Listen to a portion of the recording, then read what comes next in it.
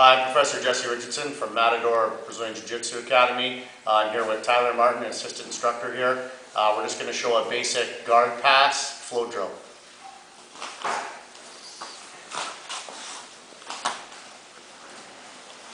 I'll start in guard position, basic posture, hands on the lapel, other arm on top. Okay, I'm going to open the guard, butt standing, push the hips down, scoop, and lift. Hand goes in the collar, elbow to the floor, get the pass, side control. Tyler's going to shrimp away, working the escape, replace his guard, and then I'm going to start back in posture again. I'll just do the whole thing, flow.